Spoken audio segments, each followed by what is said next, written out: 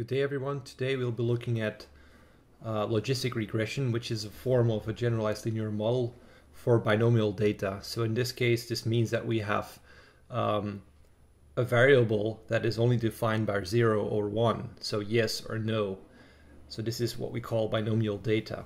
But we can model this, and for this we want to use logistic regression. But I can best explain with an example from biology. So here we have tadpoles. Tadpoles, when they grow up, they will eventually become frogs or toads. But when they grow up, they have a lot of problems because they're prey for a lot of different predators. And one of the predators that tries to eat tadpoles is this little thing, which is a dragonfly larvae. So these dragonfly larvae, they live in ponds as well, just like the tadpole, and they try to eat tadpoles. So what we tried to model with our experiment was we tried to see whether survival of tadpoles could be related to the density of dragonfly larvae. So what we did was we put one tadpole for 1 hour in a pond, and in that pond we put a certain amount of dragonfly larvae. So we tried to manipulate the density. And the question was whether or not density of dragonfly larvae has an effect on tadpole survival. So after 1 hour, if the tadpole had survived, we would give it value 0, which means still alive, nothing happened. And if it was eaten, we gave it value 1, which means it was eaten. So the event of being eaten occurred in this case. So 0 or 1 after 1 hour. So this is what we tried to do. Now let's take a look at the data set. So we attach the data set, and then we click on the data and we look at the frame. So what we see here, the first column is a column event. This is for every individual tadpole that we put in the experiment. Every tadpole was placed in a different pond. And this is then, and an event is 0 means, as I said, it means the tadpole was not eaten after 1 hour. And here we have a bunch of 1s, which means that the tadpole was eaten after 1 hour by the dragonfly larvae. And then we manipulated density. So each pond has a specific density of dragonfly larvae, which is the number of dragonfly larvae per pond. I'm sorry, per cubic meter. So that's why it can be less than 1, because we had small ponds.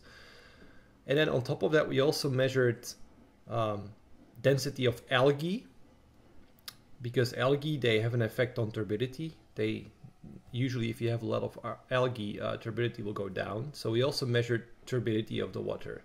And the hypothesis was that as we have more predators, we'll have less tadpoles surviving, but we also hypothesized that as turbidity goes up and density of algae goes up, so increases, it will be more difficult for the predators to actually capture the tadpoles. So we'd expect a higher survival of tadpoles in conditions of high turbidity and a lot of algae.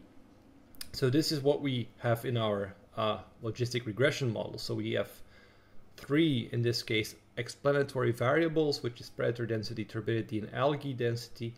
And then we also have the event, which means a tadpole was eaten after 1 hour, which is a 1, or it was not eaten, which is a 0. And this is what we want to model in logistic regression.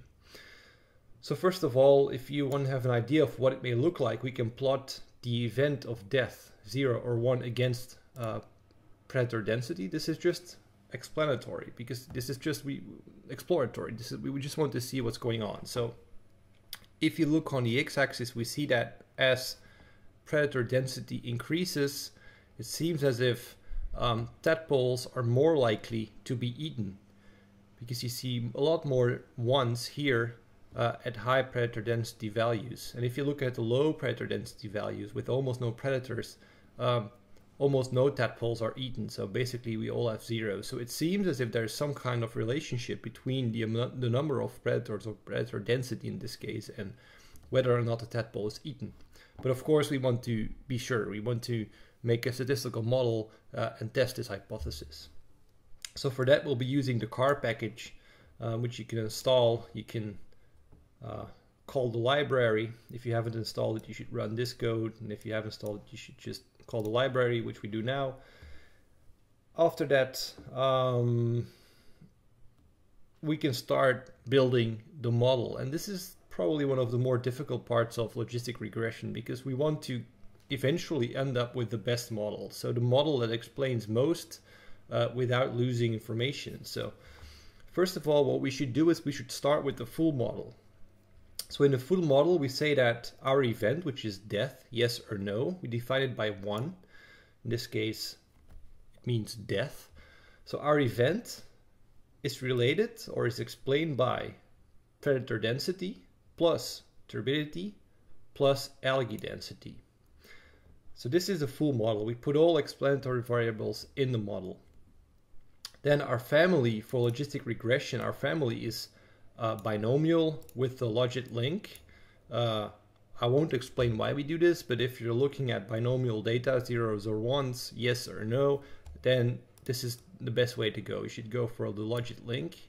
We define our data set and we build this model. So let's run this model by calling the summary. So we get the model down below. Now what we see is, if you look at the model, is that predator density has a significant effect on survival of the tadpoles. But if you look at turbidity, if you look at algae, there doesn't seem to be a significant effect. So it seems as if turbidity and algae do not have an effect on survival of tadpoles. So maybe we should not include algae or turbidity in our model, because statistically what you want to end up with is the smallest model possible. You don't want to have big models that don't explain anything. You want small, concise models. And if you want to take it one step further, and this is one of the first things you should do when you're building your logistic regression model, is you should look at correlation between explanatory variables. Using this code, you can just make all these scatter plots, and then you can see whether or not variables are correlated. And if you look at turbidity and algae and we look at the correlation, it seems quite solid. There's quite a strong correlation between the two. Now this makes sense, because if you look at it from an ecological or biological perspective, then we know that if you have more algae, if you have a higher algae density in the water, then you also have a higher turbidity of the water. So these two are very much related. And this is something we don't want in any regression model. You don't want to put in two or more explanatory variables that may actually be explaining the same thing, because they are so much related. And this is known as VIF, which is variance inflation factor. So you can also test for this. You can just call for the VIF of our model, and what you want to see is low values. And if you have high values, and we can see it down below, and high means more than 10. This is just a rule of thumb. So high values indicate that there may be some problem with correlation of explanatory variables, meaning that two variables may be explaining the same thing. So in this case, this is turbidity and algae, what we can see from the scatter plots. So the best thing to do is to just remove one of these two explanatory variables. So we either want to throw out turbidity or throw out algae. So this is a bit arbitrary, but let's just throw out turbidity. So now we go to reduced model. So I call it model A, and we can run this model where we threw out turbidity. And now we should no longer have a problem with the variance inflation factor. So we can just check it, and it's all quite small, so it's below 10. So now we're okay. So this model is much better than the previous model, because we had two explanatory variables explaining the same thing. So we actually want to get rid of one of those, which we did. So now model A, the second model, is better than the previous model. So we want to go from here now. But still, if you look at the output of this second model, which we only have predator density and algae density, then still you see that predator density still has a significant effect on survival of tadpoles, so on the 0 or the 1, but algae doesn't have an effect. So this indicates that maybe we should try to build a model that is even more reduced than this model. Maybe we should just remove algae density as well, because why would we want to include a factor that does not have a significant effect on our y variable, so on survival of tadpoles. So let's build this third model in which we only have predator density as an explanatory factor. So we build the same model, this time only including predator density. Let's run this. So now we have a very simple model in which we have a significant intercept and in which we have a significant predator density. Now the question, of course, is which model should we choose, right? Because we've built 3 different models. So the first model was not okay because we have very high variance inflation factor. This is something we do not want to have. It's one of the assumptions of logistic regression. So the first model is not a problem. We can omit it. We don't want this model. But then we have to choose between model A, so the second model, and model B. And a very simple way of choosing the best model is to just compare both models within ANOVA, and in which we want to do a chi-squared test. So what you want to see is actually what you're looking at. If the test between these 2 models is non-significant, you should go for the reduced model, so the smallest model that we have. Now in this case, the chi-squared test indicates it's non-significant, so we want to go for the reduced model. In this case, this is the third model where we only have predator density as explanatory variable. So now we've picked our model. Another way of looking at or comparing models is to look at what we call the Akaike information criterion, which is AIC.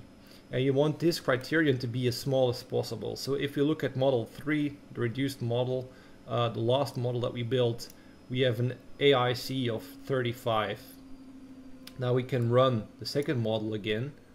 And then we have an AIC of 36. And if we run the first model, we're looking at an AIC of 37. So also if you look at the AIC, which you want to be as low as possible, then the third model is actually the way to go. So we should pick the third model. This is it for part 1 of the tutorial.